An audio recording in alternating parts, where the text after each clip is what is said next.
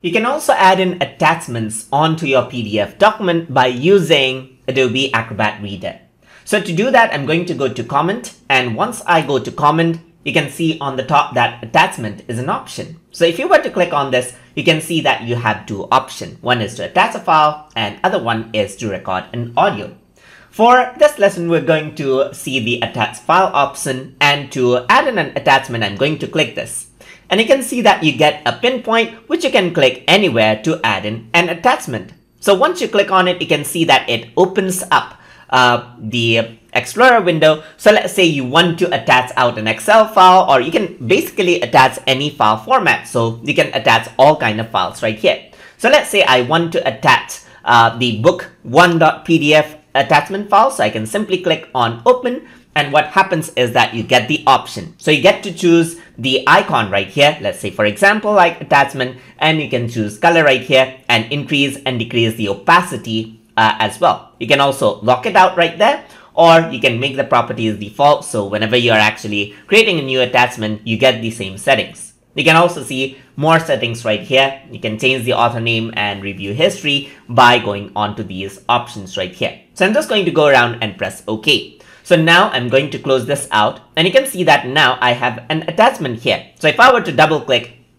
you can see that it opens up over here. So book1.pdf is a separate file, and you can see that it just opens up. I'm going to go around over here, and I can click and drag the attachment wherever I want. And if I want to attach a comment onto it, I can simply go up over here and add in a reply something and just post it out to give some details. So I can add as many attachments as I want, but it does increase the size of the PDF. So you want to embed it out, or for some reason, you can do it this way.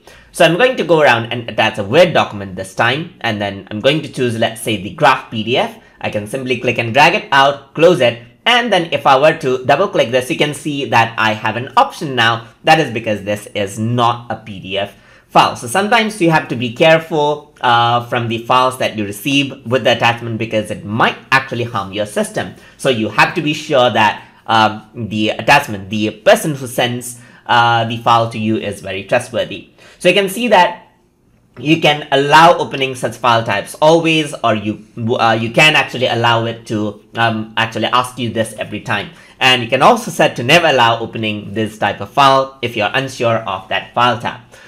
So I'm just going to go around and open this file right here. And once I do that, it opens up the file in the native application. And in this case, it's a Word document right here. So I can just close this around, and this is what you have.